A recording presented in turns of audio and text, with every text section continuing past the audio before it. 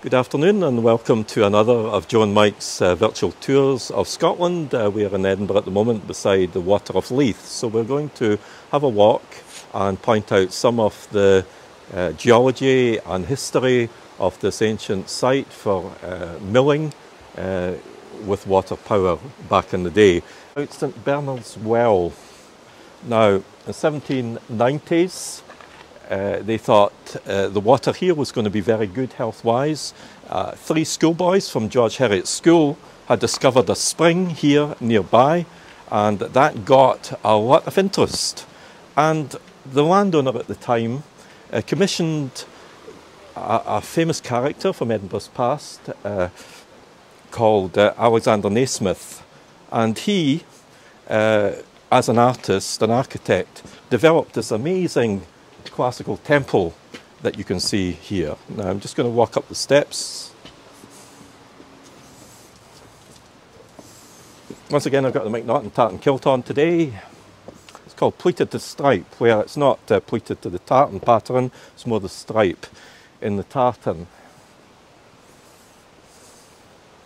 At the moment it's a very amazing time to guide down here in the Dean Village because the autumnal colours coming through in the changing colours of the leaves, even falling as I speak. Now looking at this here, this statue is called Hygeia, and she was the goddess, the Greek goddess of health, so very appropriate that healthy waters, spring waters, would be marked by such a statue here.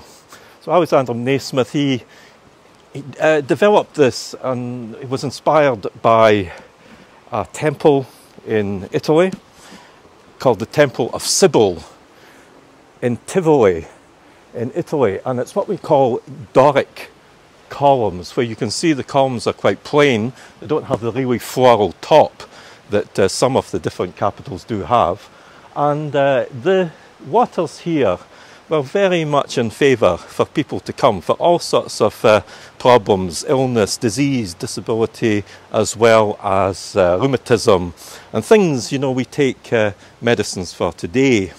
But there is a famous quote, and I can't resist giving you this, because the spring water, it was described as this spring and flavour has a slight resemblance and flavour to the washings of a foul gun barrel.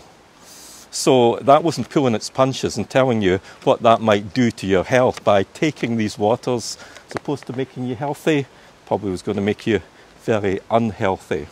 So it's closed to the public, but on certain open days people can get access, and it's got wonderful internal decorations. The pump room here at St Bernard's Well. St Bernard was a 12th century monk, Cistercian monk.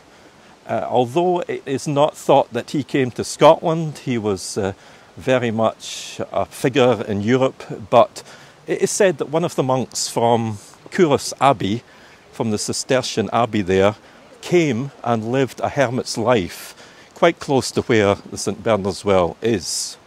And it was popular around here, a tendency to call the different districts and streets St Bernard's. We've got the St Bernard's School, St Bernard's Crescent, and all over in this area. So the name has stuck. So we've got the Water of Leith on my right hand side, and this is described as the Dene, D-E-N-E, because from Gaelic, Dene was seen as being a deep gorge, a deep valley, and that is what we've got here. But we have changed it slightly to be D-E-A-N today, and you can see the water rushing through the foliage, through the leaves there on the side. On the left-hand side, you can see the buildings of Edinburgh's new town, the Western New Town, the Murray Estates as they were called, and you may just get a glimpse of the architecture through the trees up there. Now, all along here, going back as far as the 12th century and beyond, right up until the 19th century, there were mills here. And if you look carefully, you can see some stonework believed to be the grain, the old grain silos, because they used to mill grain down here for flour. And the mills also were snuff mills, paper mills, cloth mills, and at one stage there were 70 mills altogether scattered along towards the Dean village where we're heading to just now.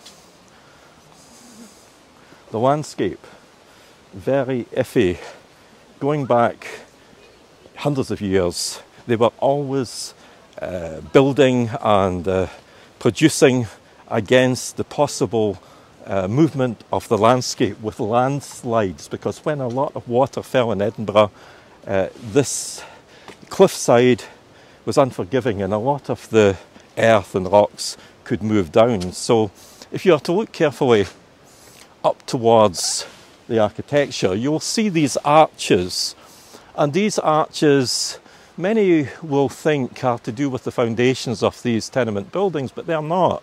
They were a barricade to actually stop the movement of the wet soil, to prevent landslips and preserve the mills that were down here. We look to the right hand side is another well, and this one is called St George's Well. Now, St George's Well, if you look carefully up in the architecture, you can see a circle with 1810, and that's certainly the case. This was founded and built after the St Bernard's Well that we just passed, and called St George's Well because it was commemorating the Golden Jubilee of George III, and it was a kind of gift by the builder to commemorate that event. Now, likewise, the water here was pretty atrocious. People used to think that if water didn't taste very good sometimes, it must be doing you some good, but that was a misconception. And the water was described as being inky, as it was tasting like ink. So you wouldn't want to be drinking that water too much. And the water sources from both these wells today are totally condemned by our health people. Quite rightly so. We've moved on. So the flow of the water, as you see on the right hand side, is beginning to get a bit more so. The geology here is very ancient. It goes back 340 million years. The landscape is built on sandstone and coal seams as well, and a lot of heavy volcanic rocks which have been shifted with glacial movement. So a very strong geometrical landscape, and it does appeal to me very much. It makes me think of Cézanne and some of these great painters who were interested in structure and geometry in the landscape. And you can hear the rush of water now as we come close to where the weirs were built. The weirs to stabilise the water into ponds to power the mill wheels. Now this pillar here marks a division from what was called the Greenland Mill, which is the lands on the right hand side of the pillar, to what was the Murray Estates on the left hand side. And that marker is still here today in the structure of this pillar and wall, as you can see.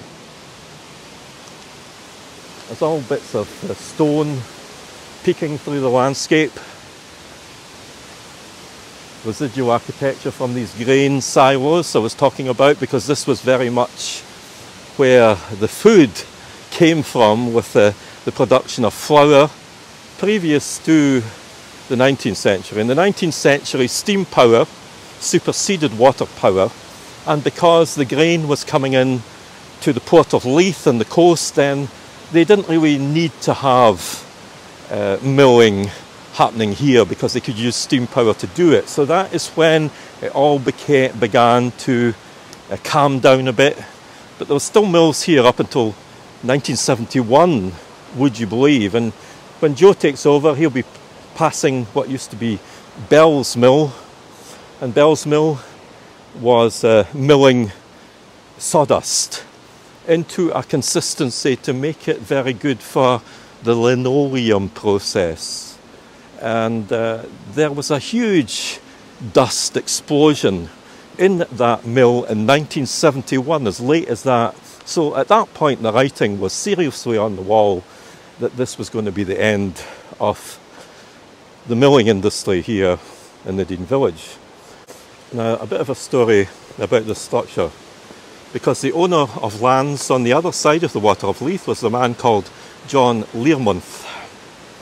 And in the early 19th century, he was very powerful. He had made his money out of building coaches to transport wealthy people around the new town. He made a fortune and he was able to few the lands on the other side. Now, he had the idea to develop houses and buildings on his lands to generate even more income.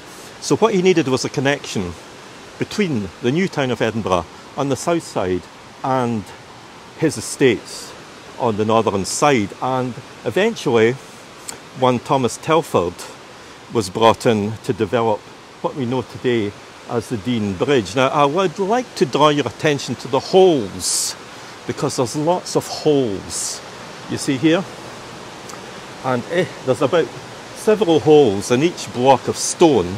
And if you are to look over there, I don't know if Joe can pick it up on the camera, it is like a gorgonzola cheese because of all these holes. And the reason for them was the shifting of massive blocks of stone was hand powered through enormous cranes called grab claws, and the grab claw had to hold on to something, and it was the hole.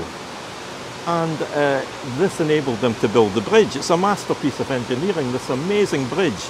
It is 105 feet from the top to the bottom, which is probably about 38 meters or something like that. And here the rush of water. Thomas Telford, a great engineer. It's quite difficult sometimes to get far enough back from this Dean Bridge to appreciate the architecture of it because of the trees in the valley. But if you're familiar with Lothian Bridge, which is on the A68 south of Edinburgh, you can maybe get back and get an idea of how these wonderful structures were.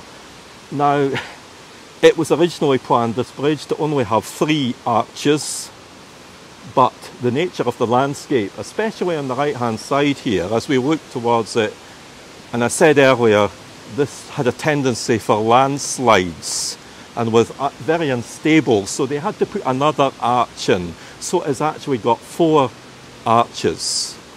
And it's said that they actually used to charge people to go over the bridge, but I'm not going to say for sure if that was the case, but it is a great thing. Now we're going to have a look over the wall finally before I hand over to Joe, if I'm in the right spot. Yeah. Now, one of our viewers who was active in cleaning up the Water of Leith drew my attention to this bronze otter. And I don't know if you can see it very well, but just on that stone, beyond the stone where you can see the foaming water, is a sculpture of an otter. Okay, so there is an art connection with the Water of Leith also.